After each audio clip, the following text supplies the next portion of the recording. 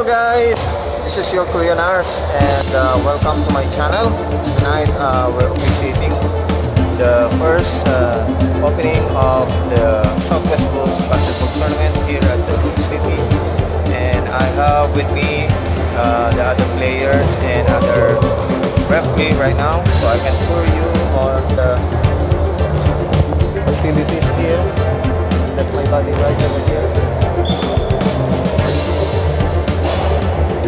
And that is Nick the Quick. He's one of the referee here. So welcome to my vlog, and I'll show you to the commissioner, or to the Commissioner Leng, aka Southwest Hoops. Siya po ang nagpa-organize ng league na ito. So until from 8 PM to 12 AM po nandito kami. So welcome po sa inyo lahat. Siya ang aming commissioner. Okay, thank you brother. Thank you brother Lang. And of course we have here our scorekeeper, Ate Elma, the wife of Southwest Hoops. And we have here Ariel, the son of Southwest Hoops, and we have here, hold on,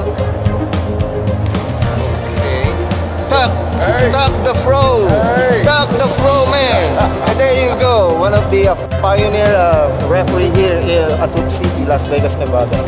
He's our buddy, you know. Yeah, there you go. Oh, I'm okay. Yeah, I'm okay. And also one of the referee here, Billy Moody, ex-PBA player po. Oh, ex-PBA player po yan, mabigatin, one of the bigatin. So, we're on the way now sa aming second game, and I'll give you some updates sa game na to. Yan po ang aming gym. So I can show you guys. Impact Gym, Las Vegas, Nevada. There you go. So, we have two courts. Court 1 and Court 2. Now the players are arriving.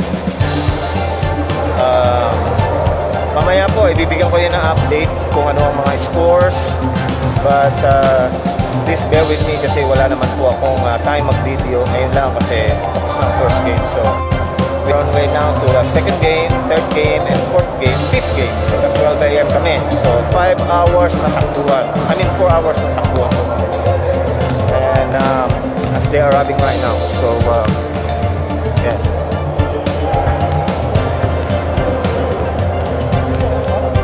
Ito pa ang hugot natin.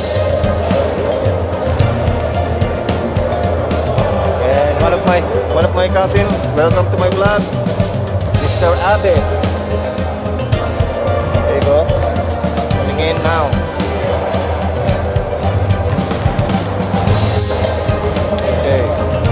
So ayan, nagdadatingin na mga player na course 2.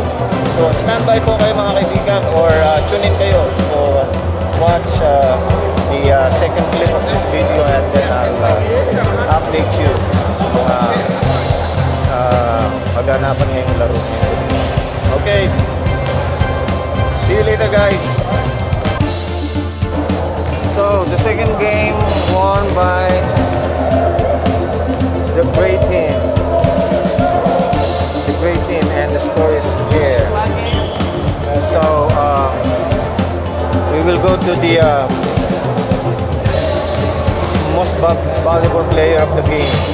Most valuable player of the game is Therese. Say to my vlog, hi to my vlog.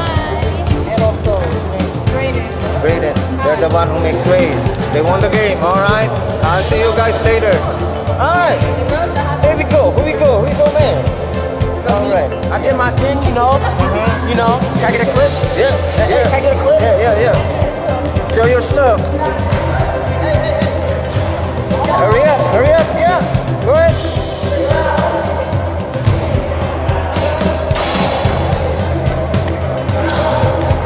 Okay, thank you guys.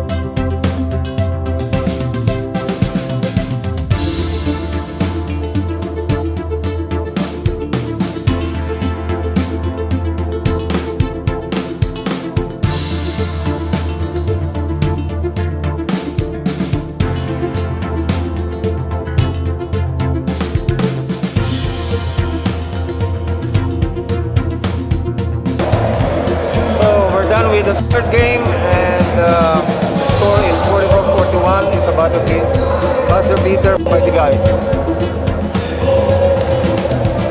So the buzzer beater guy from this team is number 11. Number 11? So MVP. Say hi to my blog. Ain't got nobody on there. Yeah. Oh, well, you guys are right. Yeah. Okay. What's your name? Josiah. He's the buzzer beater. Okay, thank you guys.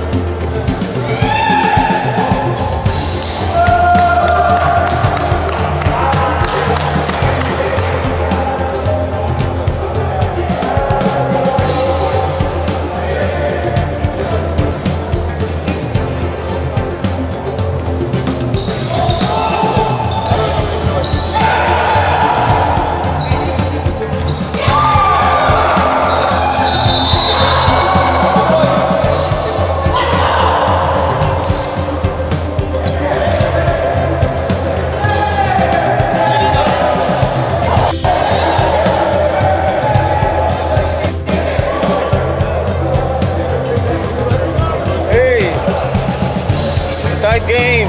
I mean, up by 1, overtime, 3 seconds. With Commissioner Line.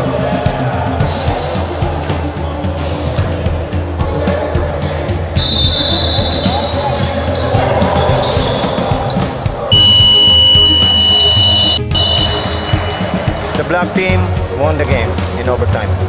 See you guys later.